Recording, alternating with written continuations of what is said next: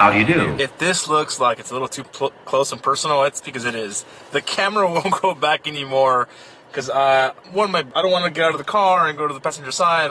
I'm in front of the steering wheel and it barely fits. Like, it's literally touching like glass to like camera LCD screen. So I just want to let you know if it's too personal or too close, I am sorry. Let's get comfortable, right? Because this ain't going nowhere. Today's video, I'm not gonna lie, I didn't want to post anything. You know, I've been going through some stuff, and it's not a good feeling when you try really hard and it doesn't go your way. That's kind of what I'm kind of going through right now. I'm pushing through, and it's such a fucking bummer when shit doesn't work out your way. This is the reason, like, a lot of the main reason why I like sharing my thoughts, because I don't want to talk about like just happy moments. I want to talk about everything real and honest. Like, not everything's gonna work out, but it's what we do after it doesn't work out that makes the fucking difference in moving forward. I think that's important. And not a lot of people talk about that situation. Like, what do you do after you fail? Like, do you go eat something? Do you fucking, like, what do you do? Like, you go get depressed and you go to bed? Like, the world just crushed you? Like, what do you do after, right? Well, fuck, you know what I do? I look at it, I fucking try to figure out what the fuck happened, and then I diagnose it, and then I fucking move forward. And if I can respond to the motherfucker, I fucking do. There's a lot of things that I have that are pending. It's not easy in any way, shape, or form, especially because I am alone and I don't really have a lot of help. But, you know, that's not an excuse. I'm still gonna find my way to get where I need to be. Even though I'm stressed out, I'm dealing with a lot of stuff. I'm having three surgeries, all right? Like, and then I had this important thing that just fell apart. It really fucking takes, like, the breath out of my air, you know? Like, it's a gut punch, and it fucking sucks. It really does. But you know what?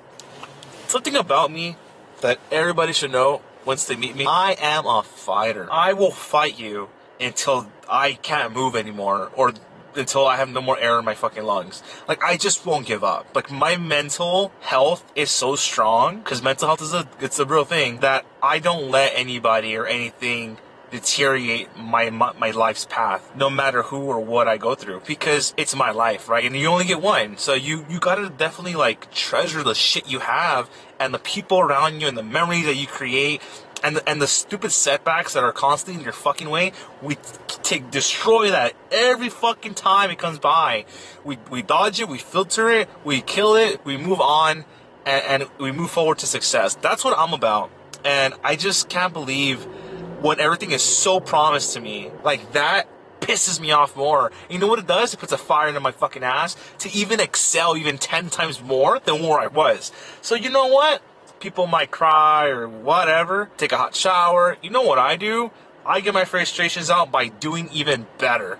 Alright, since that happened, I'm gonna improve even more fucking 10 more times fucking better. 7 times, 10 times, whatever I can do. If I can do this many times better to improve this area, then let's fucking do it. Because there's a reason things happen, and the reason why it didn't work out. And the sooner and the faster I figure that out, the better I feel, and the more it will never happen again. That's important, and that's the lesson of life. You gotta learn. You can't just have everything be so perfect, and everything just works out so amazing. And I'm gonna say this one thing, and I don't know if someone's heard it or not. It's always stuck with me in a weird way. No matter what you do, alright? And I hope this really resonates with people if you're watching or listening. No matter what you do, if you do everything fucking perfect, to the T, to the book, everything is like done up on the situation you're dealing with, you did it as best as you fucking could. That's one way. Then you have the other person that didn't give a shit and just did whatever was there and just handled the situation however it could be handled. You know what the crazy part about these two scenarios is? That one thing won't change: the outcome. The outcome is the fucking outcome, right? Just think about that. Think about what I just said, okay? I'll repeat it a little bit.